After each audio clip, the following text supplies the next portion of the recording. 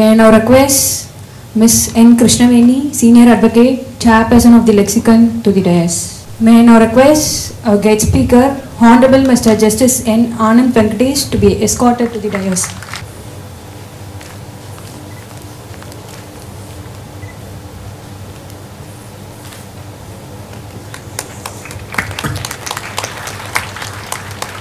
I invite our C. Prithviraj to honor the guest speaker with the memento.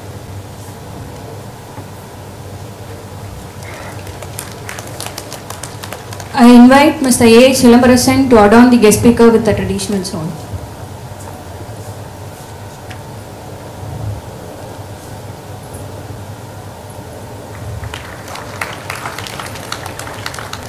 Thank you, Lordship. Thank you, sir. On behalf of MMBA, I would like to share a few words about the guest speaker. Honorable Mr. Justice N. Anand Venkatesh is the first generation lawyer. His Lordship has rich experience in the trial side and is well versed both in civil and criminal law. His Lordship is the jack of all trades. He has practiced on the original side, appellate side, criminal side and writ side before the Madras High Court. His Lordship has also handled service matters before the Central Administrative Tribunal Chennai bench. His Lordship was appointed as amicus curiae by the High Court on several occasions. His Lordship was a part of the consultation and drafting committee which suggested various improvements in the realm of commercial litigation all over the country, which led to the enactment of the Commercial Courts, Commercial Division and Commercial Appellate Division of High Courts Act 2015. His Lordship's seminal verdict pertaining to upliftment of LGBTQIA plus community in Mrs. S. Shushma and others versus the Director General of Police and others has been an ardent decision in the history of our Indian judiciary. In this case, His Lordship has directed the state to compile a glossary on how the LGBTQIA plus community people should be addressed in the society.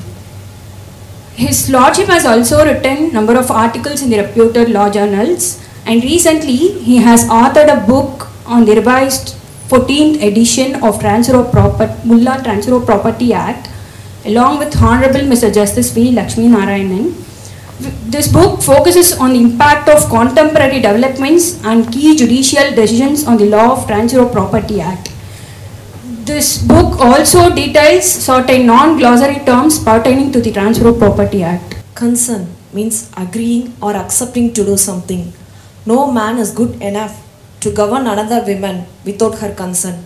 Sexual consent is entirely depending on understanding of partners.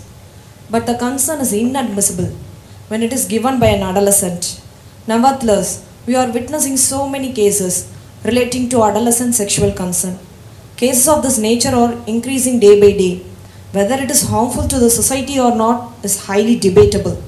Contemporary society opens the way for teenage sexual relationship. Right to life and liberty as guaranteed by the Constitution is equally available to the minors. On one hand, protecting the right of adolescent. On the other hand, state's responsibility to protect adolescent from sexual exploitation.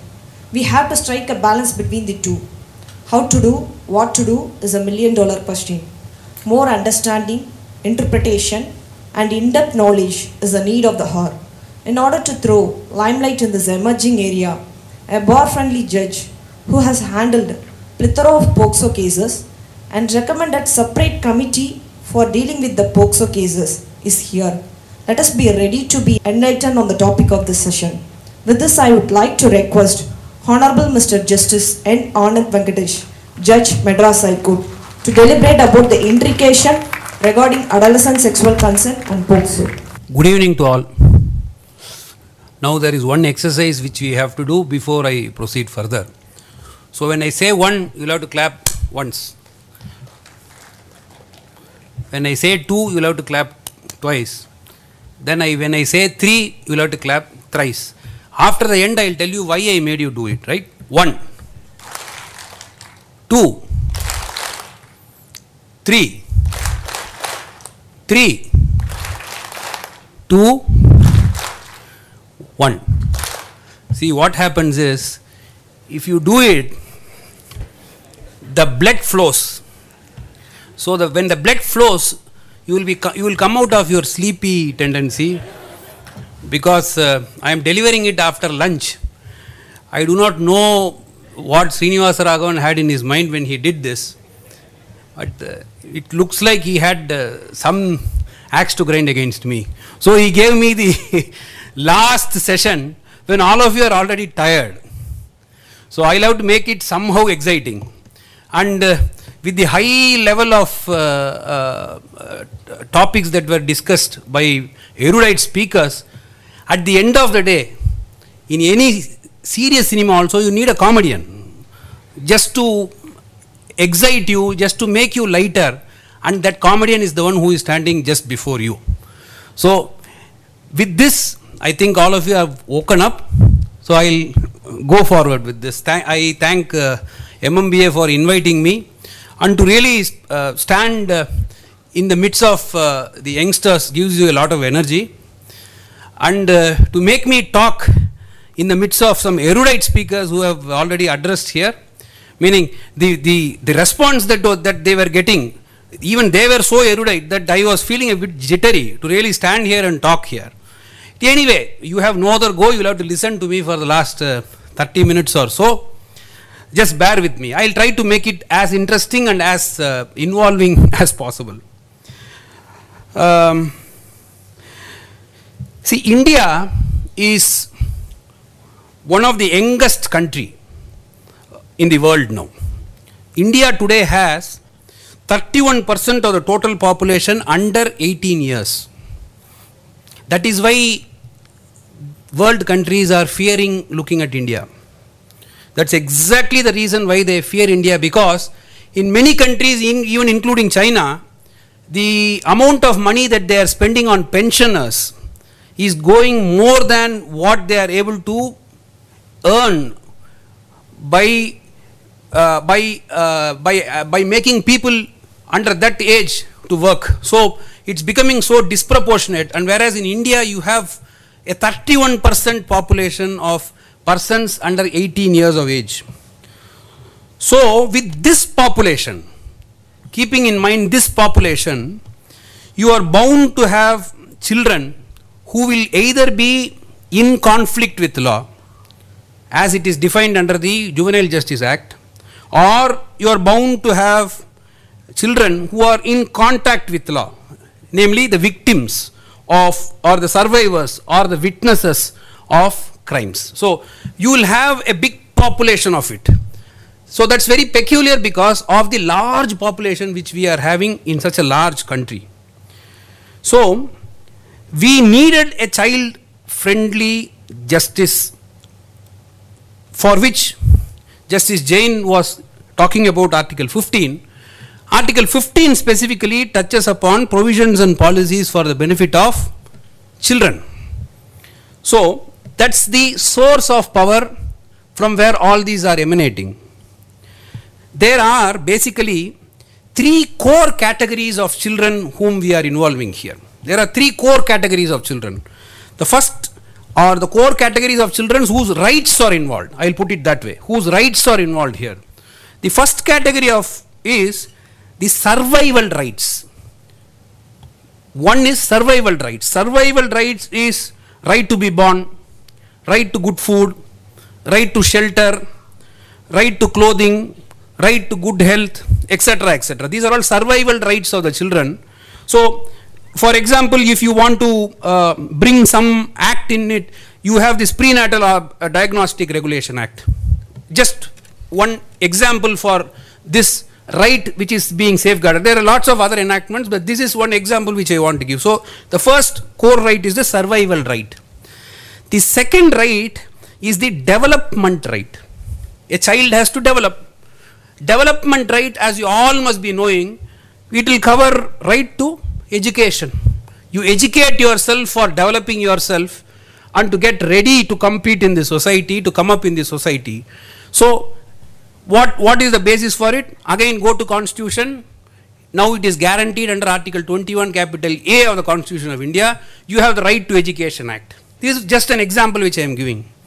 And the third right, third type of right, the core right, is the protection rights. under the protection right, these are the protection from neglect, protection from physical, sexual abuses, etc. This is the third core right which a child is entitled to, and it is under this you will have the Guardians and Wards Act, you will have the POCSO Act, you will have the Child Marriage Restraint Act, then you will have the Juvenile Justice Act. All these will come under this third category. So it is this third right. What the first one is survival rights, the second is the development rights, the third is the protection rights. It is this protection right which will be our focus for today's discussion, where we are going to specifically touch upon adolescents. What is the genesis of this act, of this POCSO Act? You will have to understand this genesis. I am not going to really bore you with a lot of, by reading provisions and all that, I will not do it. Genesis of the act is that you will find that there was a UN convention on the rights of the child. This was ratified by India, and this UN convention was ratified by India in the year 1992. 1992. It stayed there. Then there was a case which was brought up before the Supreme Court, which everybody knows is the Sakshi case. Sakshi case was the reason behind this enactment itself. So the Sakshi case, if you want the citation, it is 99 6 SCC page 591. Sakshi case. So that's Sakshi case is an NGO who filed a public interest litigation before the Supreme Court, and they brought to the attention of the court that the existing provisions under the Indian Penal Code are not really taking care of the sexual harassment, sexual abuse, violence that are perpetrated against children. So therefore they were pushing for a separate enactment to deal with it. The existing provision under the Indian Penal Code was not really helping. And this was the purport of filing this public interest litigation before the Supreme Court. And eventually the public interest litigation was disposed of after 5 years after it was filed. And the Apex Court basically requested the Parliament to come up with a law to deal with issues pertaining to sexual abuse on children. So after this direction was given, the POCSO bill was tabled in the Parliament, and it was referred to a standing committee. The standing committee submitted its 240th report. This came under the 240th report, and while doing it, the attention of the committee was also drawn to this particular area of debate, discussion. That area is, how are you going to deal with children between the age of 16 to 18 years? It's not something new about which we are talking, because if you have heard the earlier speaker, she was talking about how the age of consent keeps varying in different countries, and even our 375 had such a provision. It had up to 16 years. So there was a big debate which went on, where the committee's attention was drawn, saying that 16 to 18 deal with them differently. See if the consent has been taken, is there a consent, or was there no consent, etc. So they wanted something to be done for children who were falling within the bracket of 16 to 18. Ultimately what happened was that the committee felt that it will once again expose the children. Please keep in mind that this was all happening at the period when there was a lot of hue and cry from the public saying that children are being abused and you don't have a law. So the committee thought, if that scope of 16 to 18 is given effect to, you are going to go back to the same 375. You are going to go back and again ask the child about what all experiences it had during that particular sexual abuse or sexual attack that was made on the child. So the committee said, no, let us not get into it. So ultimately they decided that it is going to be 18. So consent, no consent, 18 and below, it is going to be an offence under the POCSO Act. So the committee ultimately said that once a child is under 18 years of age, the element of consent will be irrelevant, was how it was concluded. And all of you know that this act came into force in 2000, right? So we are now in 2023. An act, any enactment must basically go in tandem with the realities of the society. Meaning, you cannot have one act and you cannot have the society going in a different direction and the object of that very act getting defeated because of the situation in the society not in consonance with the prevailing act. So a situation has come where we are attempting to relook, we are attempting to think about what has actually happened in this act, who was the target group in this act, and what was the reality, is where I am coming to. So after all this, what had happened was I said that the committee had clearly put a lid saying 18 and consent is irrelevant. So basically two elements weighed in the mind of the committee. One is the element of consent should be treated as irrelevant under 18 years, and this would be in consonance with the objective of the UN, that resolution. 1, 2.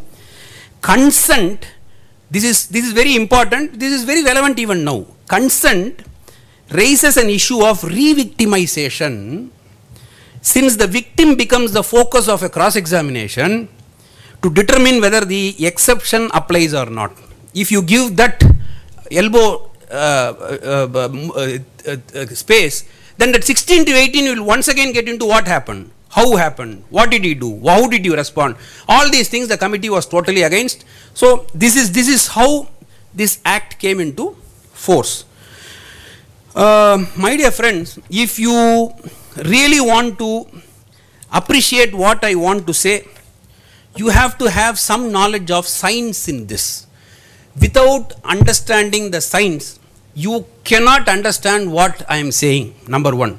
Number two, without looking at it from the perspective of an adolescent person, you cannot understand what I am saying. At the age of 55, if you look at it, you will look at it from a very different perspective. But if you look at it from the age of 16, 18, 19, 20, the perspective will be very, very different. And to understand that perspective, you will have to know some science. So I am not going to bore you, but I am going to say that you have absolutely no control because of the types of things which are happening in our brain and body. So I will get into the science for some time. See, basically, when it comes to the science, the adolescence can basically be divided into 3 stages. It can be divided into 3 stages. The first stage is called as the earlier adolescence. That earlier adolescence is between the age 10 and 13 years. 10 and 13 years. There is something called as the middle adolescence, and that middle adolescence is 14 to 16 years. And late adolescence, which is 17 to 19 years. You have to understand this. Probably you have avoided science and you had joined law, but science will keep on chasing you like this. There is no escape from science, because if you don't understand science, you will never understand this. There are lots of areas like that in law, and this is one very important area where people continuously try to bring in the so-called culture into it and confuse themselves. Therefore, you have to understand the science, and then you decide for yourself as to whether how much control an adolescent has, right? So I said there are 3 stages. The early adolescent is from 10 to 13 years. From 10 to 13 years, if you look at it, this is called as the hypothalamus. This is the villain who starts this. This hypothalamus, which you see in the screen, it plays a big role, huge role in stimulating the production of sex hormones. So if you don't want to get into it, remove your hypothalamus, you will be normal. But if you have a hypothalamus, then the problem will start at this age, this earlier adolescent age. So it stimulates the production of sex organs, and you know these two things. One is the testosterone and the other is estrogen. That testosterone is from the testis, estrogen is from the ovaries. I will make it as simple as possible. I don't want to conduct a science class as the last speaker here. So this is the one. So that's the next one. So that's how the stimulation happens, and that's how that urge starts coming. Meaning it's millions and millions of years human being has gone through this, and this is all done for the purpose of reproduction and for the purpose of thriving in this world, to have the next generation to go to. And that's the whole purpose of this urge. This nature has done it only for that purpose. The nature did not have any perverse thinking in it. The nature wanted to establish that the world thrives, that the population comes. So that's how it happens. So I said that the testosterone and the estrogen from the testes and the ovaries, and this stimulation happens from the hypothalamus. This testosterone and the estrogen, they are contained in high concentration in amygdala. I think I spoke about amygdala some time back. Amygdala is this small lime-like portion which actually is the seat of emotion for whatever we do. Everything happens because of this amygdala. So this amygdala is the testosterone and estrogen which are contained in high concentration in amygdala and hippocampus. Please put the third one. Yes. Look at this. So this is how it actually happens, and you will also find something called as the prefrontal cortex, about which I will tell you in another 2 minutes. So this is what happens at the pre or earlier adolescent stage, right? So when this happens, this amygdala and hippocampus play a very pivotal role in the context of a teenage romance, since they are exceptionally sensitive to behavior, induction and pleasure, etc., right? Then comes the middle adolescence. The middle adolescence is between the age of 14 to 16. Insofar as the middle adolescence is concerned, the experience of a strong sexual drive happens during this period, this middle adolescence period. What I am saying is that these are things which are happening inside the body over which you do not have a control, right? So it's happening, and I said that for the present I am not going to talk about prefrontal cortex because there is a reason why I said it. So this is happening. Nature has built us in a particular way where it starts giving these impulses into us, and you cannot go and just pick your hypothalamus and throw it away. Meaning it is happening, the changes are happening, the hormones are secreting. Because of the secretion of the hormone, there are certain stimulants that are happening in the body. Then comes the last stage, which is the late adolescent. So this is this period, this late adolescence, I said, is the period from 17 to 19 years, and there is a sort of maturity that is involved in this period. From 17 to 19 years, some sort of a maturity is available. Then, insofar as the hormones that are triggered, I told you that hormones are being triggered during this adolescent period. They produce broadly 3 types of impulses, which is one, lust. One is lust. Second is attraction. And the third is attachment. So one is lust, second is attraction, third is attachment. This is how I have broadly put it. Prefrontal cortex is the one which completely matures at the age of 23 years. And if you had carefully listened to Justice Dhammaseshadri Naidu in the morning, he was talking about when you use it more, it grows. If you stop using it, it shrinks, is what he said. And that's exactly the most vital portion of why we are a human being, is only because of this. And the complete maturation actually comes at 23 years. Therefore, that is one more factor which actually is disadvantageous to persons in that age group, because they do not have this complete capacity to take a complete thoughtful decision at that age. Apart from the secretion of hormones, this is yet another factor which does not, or which makes them incapable of taking a reasoned decision. Please keep that in mind, because all of us who are sitting here, I think so, we have this prefrontal cortex. How far we have it, I do not know. But,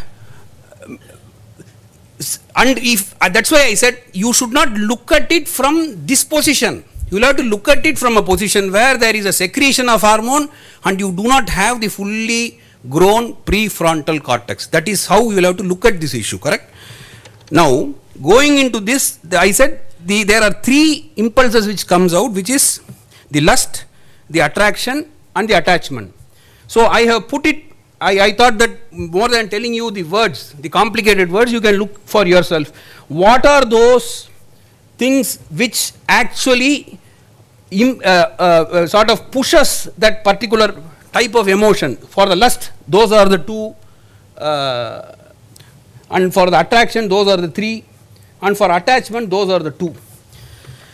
And this last one, this oxytocin and vasopressin, this oxytocin and vasopressin are the hormones which are very closely associated with what Madam said, the Romeo-Juliet issue. That's the one which is closely related to that romantic love. The last one, which I said, the oxytocin and the vasopressin. This understanding is very important. Unless you know this, you will never understand why certain things happens at that age and why that impulse happens. And please keep one thing in mind. Again, that also Madam said, the exposure that we had and the exposure that the present day children have is very, very different. I used to tell it jocularly that waiting, since I have also undergone all this, waiting in a bus stand with a girl sitting in a bus 200 meters that side in one corner seat, she turns and looks at you, 3 days it is enough for you. That is the distance with which we used to look at girls. Right? When I am speaking it, I should not be speaking from here like some sage. Since everybody has undergone, somebody has to admit as to what he underwent. I don't have the shyness to admit all these things. Right? If I have that, I cannot even discuss about it. So, that was enough. And that's the maximum amount of exposure you can have. Or probably she is in that corner of the street, you are in this corner of the street. Those were the type of exposures which we had. Today, what is the type of exposure you have? You have given a Satan into their hands. And one touch into it, you get lot of things out of it. Please look at the challenge. Already they are gripped with this hormonal problem. They don't have the complete formation of their brain. Their prefrontal cortex is not allowing them to think for themselves. Apart from that, this Satan kindles them. So what happens is that they try to explore it. They try to get into it because it gives them a very congenial atmosphere. Today it is not very difficult for a girl and a boy to meet. Even though I feel very sad about it, but then since I did not get that opportunity, that's fine. But in any case, what I am saying is, if that situation arises. Now, what I am saying may be a big joke. Now comes the danger, right? So we have gone up to that. Then a situation comes, an atmosphere is created where they get into a sexual act, right? Let me be very frank here. If many of us had fallen under that situation, we would have been convicted under POCSO. This is not joke. Please understand the science behind it. Please understand the type of changes and things that can happen within your body, which is completely out of your control. And a situation is also created. The world is creating a situation, your gadgets are creating a situation, and today father, mother goes for work. See, so many things are happening today. So it's very easy for a boy and a girl to get together is what I am saying. That's exactly what I am saying. If that situation was there even earlier, I am sure that there was nothing new that would have happened. This hormonal changes, this and all is happening for millions of years here. So please have this in your mind. Probably what I said would be very gross to you. But as a last speaker, you will have to put it in such a gross manner just to keep you awake. Just to make you think as to what this man is suddenly coming and saying. So this please keep in your mind. So there is a natural relationship because of this attraction. This natural relationship which is involving two persons in their teenage becomes notorious. When it becomes notorious, when the relationship transcends this platonic limits and it gets into the realm of sexual relationship. That is where the problem is. When it comes to this adolescent relationship, as one of the earlier speakers said, there is a conflict between a factual consent and a legal consent. This is exactly the real conflict. Right? Having understood this, what is the object of this POCSO legislation? That is very important, because I said the committee was formed, they gave recommendation, this, that. What is the object of the POCSO legislation? Protection of children from 1. Sexual exploitation, 2. Sexual abuse. I will again repeat. Protection of children from sexual exploitation and sexual abuse. This is the whole object of POCSO enactment, right? What is the ground reality? We are now talking about the ground reality after more than 20 years after the POCSO came into effect, and it is our duty to talk about it because it involves child's right. It involves children's right. So we have to talk about it. It's very important. What is the ground reality?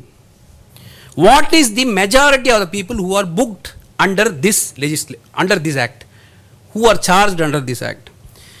In a 2017 study that was conducted in Tamil Nadu, this was conducted by Indian Council for Child Welfare. They took 118 cases apprehended under the POCSO Act, out of which 53 cases, which is what? Something like 45%? 45% was the case of elopement and love affair. 45% was elopement and love affair. This is a 2017 study. What did I say? The object of POCSO was to protect children from sexual exploitation and sexual abuse. Correct? Keep that in your mind. See what is happening in reality. Is it going in that direction, or the whole purpose of this enactment is getting defeated, is what you will have to think for yourself. So this is one study. There is a study between 2013 to 2015 that happened in Delhi. There, out of 526 complaints, 28% are adolescents between the age group of 16 to 18 years, and it resulted in 90% acquittals. 9-0. 90% acquittals. Either because the girl did not support, or because they were not prepared to come to court, or they said that we want to compromise, whatever was the reason. 90% is the acquittal. Look at the amount of energy that would have gone into these cases. Apprehending, arresting, producing before magistrate, remanding, the boy undergoing this.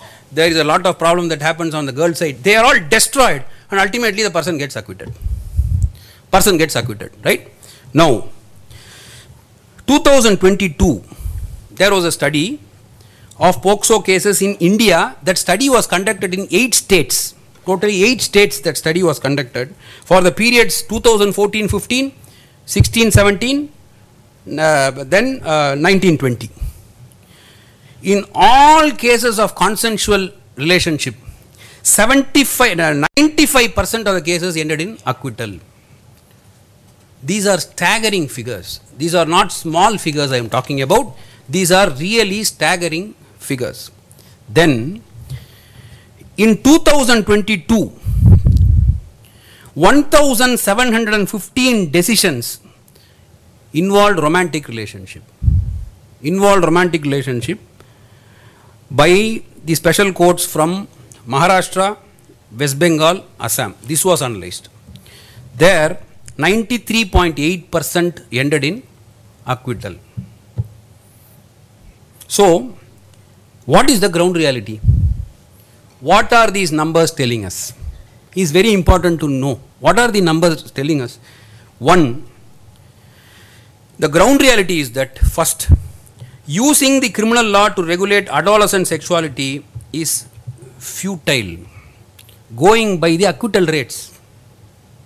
It's a futile exercise. It's lot of energy consumed, lot of families destroyed, lot of time of the judiciary has been taken, and for what? For showing acquittal in all the cases. That is number one. Number two, it is actually overburdening the criminal justice system.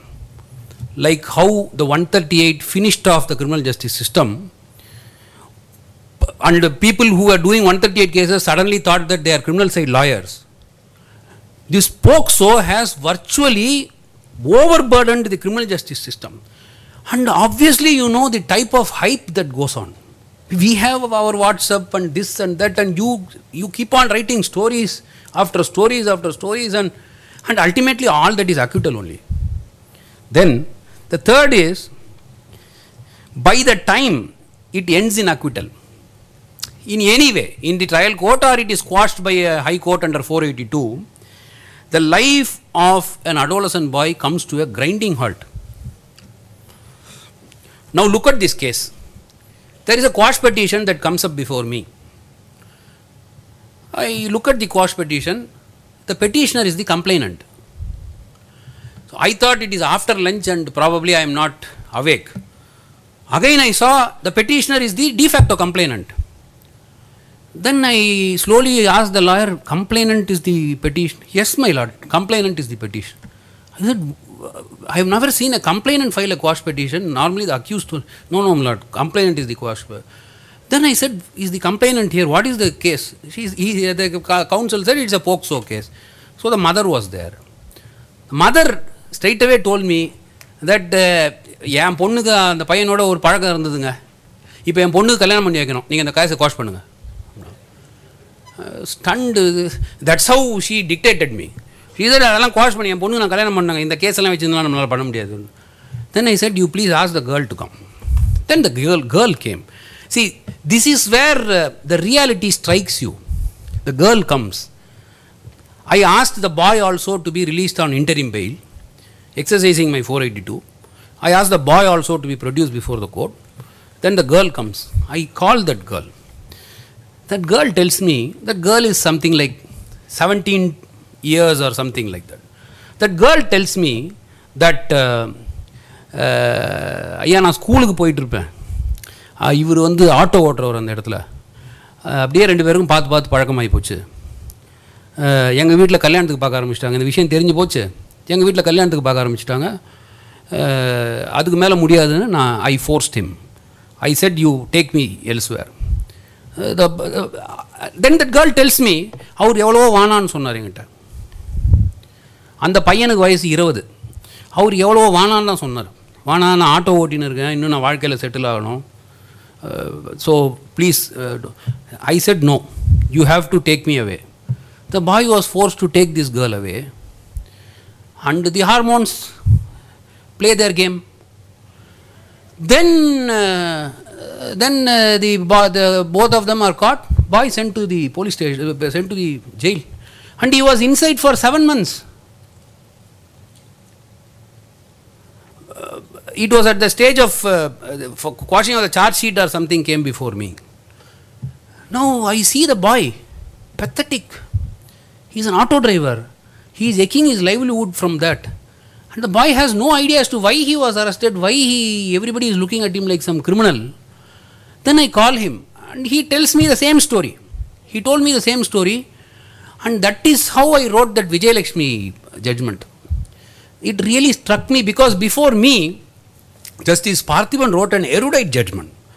I consider it one of the most classical judgments on POCSO, and everybody must read that judgment. It was an eye-opener even for me. It was such a classical judgment. In his own style, he wrote that judgment, and that was a big inspiration for me to write the Vijayalakshmi judgment. But that is where the reality strikes you. Then, of course, that judgment was written, and you will find that across India, it has been followed now. Across India it has been followed. Today it is pending before the apex court for a final decision, because today the problem is that we cannot legislate. We can only try to help out people. We cannot legislate on anything. So what happened was that a POCSO committee is there, already formed with the judges. We had an interaction with the police. Then we told the police that whenever a case of elopement or this love affair comes, kanmuditanama, don't go and arrest them. Meaning, for every case, don't arrest is not the solution. Give them a summon under section 41A of CRPC. On a case-to-case basis, you decide. After that was done, we had a series of meetings with the police officials and all that. The arrest rate has come down. And the second instruction which we gave was, please don't imagine and write something. All their perversity will come in that 161 statement. Because they have so many things in mind which they were not able to do. So they will write all that in their 161 statement. So we said, don't do it. You are going to write exactly what that girl is saying. Which means that what is recorded under 164 and what is recorded under 161 will be in tandem. Right? If that is in tandem and some consent is there, we said there will be some mechanism, let them come before the High Court. We are all sitting readily for that in 482. We'll call them, and we kept quashing one after the other. In almost all my brothers were regularly following it, because everybody was concerned about it. Everyone was concerned about what was happening. So this is one mechanism which we have followed in Tamil Nadu, which has really brought it sort of under control. But these are all temporary mechanisms. This does not really cure the real problem that lies. So the next question is, I have told you what the problem is. So the next question is, do the boys and girls falling within this bracket, do they have any rights at all? That's the next question. What are we talking about? What rights are we talking about? I have identified some rights. The first right is autonomous choice to be in the company of one another.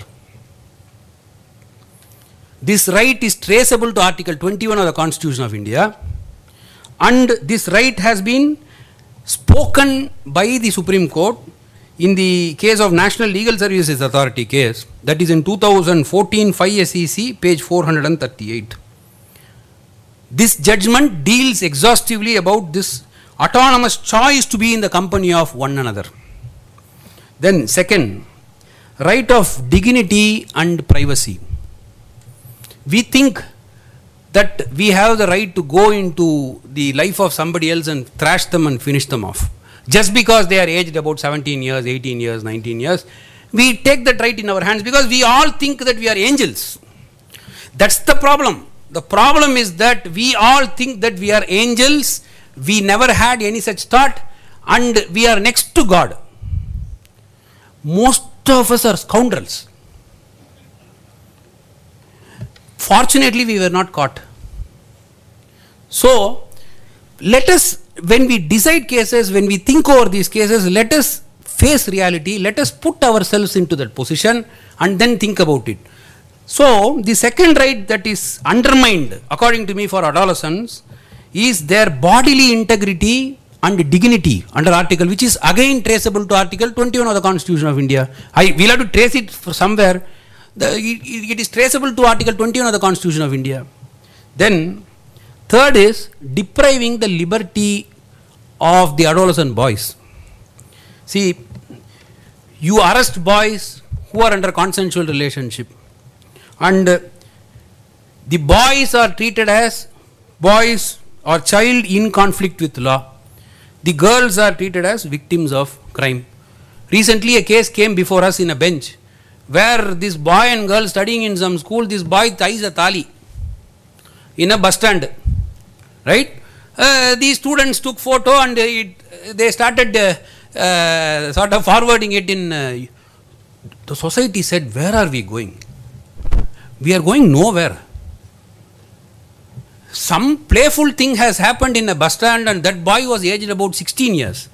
That girl was aged about 15 years. That's all. They went to the house of that boy, arrested him. Took him to the JJ court, kept in the home. After this was brought to our notice, we released them, and that's where we said that we want to have a dedicated bench for following up these cases, because he is going out of, and boy is now he is now dealt with under JJ. Boys, please understand, under POCSO, child is gender neutral. Child is not just girl child. It is gender neutral. But the boy is dealt with under JJ Act. The girl is the victim under the POCSO Act. That's the problem. So we had to call that case, quash it. Meaning we like that. Meaning we keep on quashing like that. But what happens during the interregnum period? That boy's education is gone. The society sees that boy like some Hitler. I do not know what more will happen. Obviously they'll have to move away from that place and stay elsewhere, because in and around people are going to say that in the vayasula idella eppadipa nee panna idella nyayama irukku. See, that's the reaction which the society is going to give, correct? So it deprives the liberty, and in many cases the girls don't want to go with their parents. They are sent to their homes, and I do not want to say much on these homes. It is pathetic, to say the least. So to that extent their liberty is deprived, again traceable to article 21 of the Constitution of India. Then the fourth one is right to sexual and reproductive growth. This gets deprived particularly because of the mandatory reporting under section 19 of the POCSO Act. So this was yet another lesson which we learnt, and I learnt it more from my brother Justice Satish Kumar. You know, in Nilgiris that these Todas, the people who are tribes, they get married at 16, 15 and all that. So what used to happen is, after marriage the girl will become pregnant. She will be brought to the government hospital. Government hospital under section 19 will inform it to the police. Police will arrest that fellow, and suddenly that fellow will find himself inside a jail. He will be thinking, I married, meaning she became pregnant. Why are they arresting me? And not one or two cases, my dear friends. Almost 800 cases. So all of a sudden Nilgiris had pendency of something like 920 cases or something of POCSO. People were looking at Nilgiris as something like any child goes out is raped. And the reality is, then I spoke with my brother Satish Kumar on this. Then he inquired, because he hails from that place. He inquires, and this is what we find. And I was told that some cases were quashed. It was filed and quashed and all that. So this is where the right to sexual and reproductive growth that goes. Meaning, then they ask for 19. If they don't inform, then that is an offence punishable under the POCSO. Meaning, if you don't report, you are finished. If you report, they are finished. That's the type of provision which you are having in POCSO. And there was a similar provision in South Africa. this is how I wanted to conclude it. There was one similar provision that was found in South Africa. That was a case called as Teddy Bear Clinic for Abused Children case. Teddy Bear Clinic for Abused Children case. You can find this in 2013 SEC online. ZACC page 35. They had a very similar provision, which is section 15(1) of the Act. So it is almost like our Indian provision only. They went into all these things, and what was held ultimately was that, I'll just read that portion only. There can also be no doubt that existence of a statutory provision that punishes forms of sexual expression that are developmentally normal. Please look at these words. I told you how the development takes place. Developmentally normal degrades and inflicts a state of disgrace on adolescents. To my mind, therefore, the stigma attached to adolescents by the impugned provision is manifest, and it was quashed. It was held to be unconstitutional then. So, other countries are also having situations like that, and they are dealing with situations like that, because at the end of the day, across the world, everybody is going to have this hormonal problem. It's not going to be peculiar to India. This is a universal problem. Anybody who is born as a human being will have to go through all these things. So this was the type of reaction that happened or took place in South Africa. So what is the way forward? How is it that we have to deal with it? I'll just say that and leave it to your thought. According to me, one, the age of consent. Now we have a 22, 23-year-old, 22 years of experience in this. I have already told you where it all led to.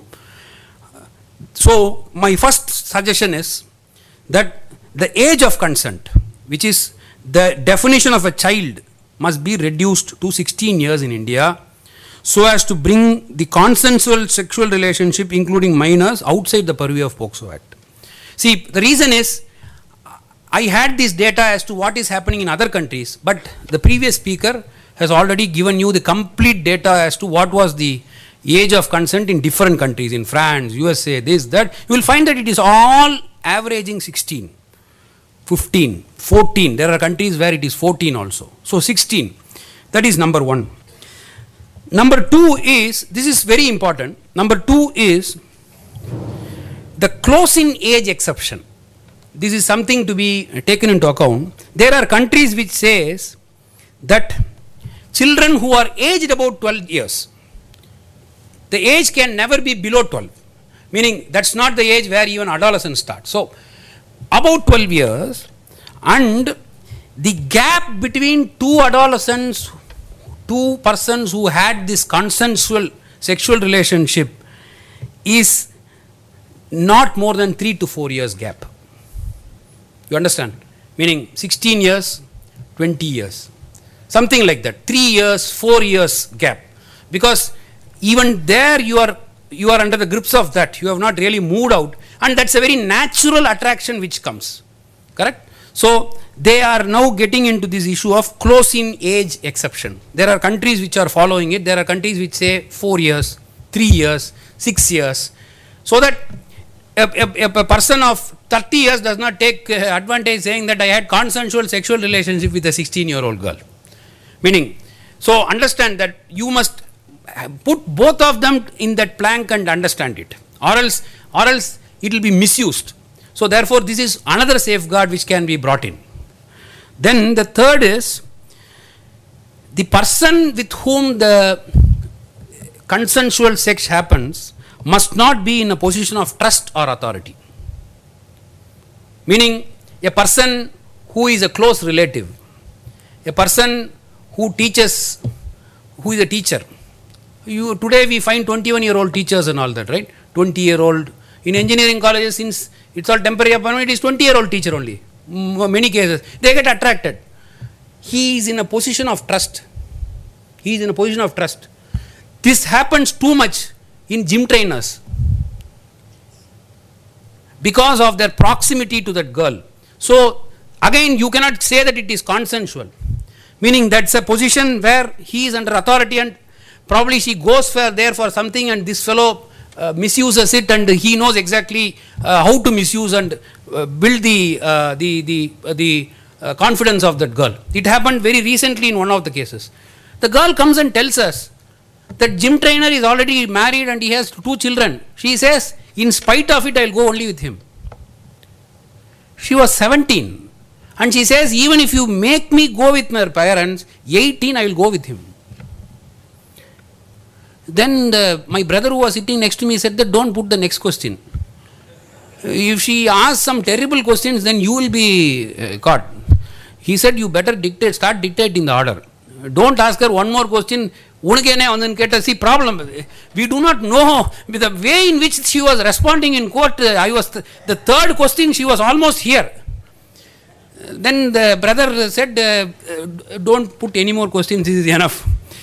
So, the third criteria which can be seen is consent given by a person who is in a position of trust or authority. Trust or authority. Then, the fourth thing is that sensitive issues committee must be appointed. There must be a committee which must, it was a committee which had started, which deliberated, which took into consideration the recommendation that was made by the parliament, and then it at that point of time said that no, let the 18 be there, let the consent, no consent, now the committee must again come into the picture and they must again get into this by looking at data all across the country, and the committee must work into it and deliberate in all these things. And last but not the least, the right of the adolescents for a consent to have that right of where they have an affair because of the biological changes must be recognized. You have to look at it from the point of view of science, or else there is no way you can really get in control of this. So with this, I thought I can finish my speech. Thank you. Thank you, Lordship, for clarifying the integration with scientific approach. I would like to invite Ms. Preetha to come over to the dais to give her understanding about the topic. Distinguished guests, dignitaries, advocates and students, good evening to one and all present here. I am very much honored to present my observation on behalf of the audience to the star speaker. At the same time, my cortisol level increases because I am in the middle that I couldn't enjoy the science class which Lordship taken as we enjoy in our school, like when the adolescent chapter comes, every boys will be and every girl will say, oh, this is the thing I was expecting. And in the meanwhile, I am to take the notes for my presence of speech also. Thank you, Lordship, for your intellectual insight into the nuances of a very common yet traumatic experience which the children are facing today. Though the POCSO Act has been in existence for more than a decade, its effective implementation has taken momentum only after the interpretations given to the provisions by the judges of various honorable high courts and supreme courts. One of the most important delegate aspect of the act is the consent, which is given by a child to the perpetrator without realizing or understanding the gravitas of the act committed. And it is often repented by the child when it becomes an adult. Lordship beautifully held the aftermath of such consent given by the child, not only by the child, the aftermath which caused to the boy also, which is a grey area. And Lordship meticulously held the issue even by citing the citations, but Lordship didn't do like giving full stop or a comma when he used to give in dictations. And Lordship explained it in a more simple manner so that everyone can understand this. Lordship had traveled with this issue from Nilgiri to South Africa, United States, Tamil Nadu, like so much of meticulous aspects he has been dealt with, which is very difficult to summarize in this 2 minutes of opportunity I have got. Yet, the analysis given by your Lordship today would be of immense assistant to the people present here and also to those who hark it through the social media. We only wish that the message conveyed by your Lordship reaches all these stakeholders and police members and members of Child Welfare Committee.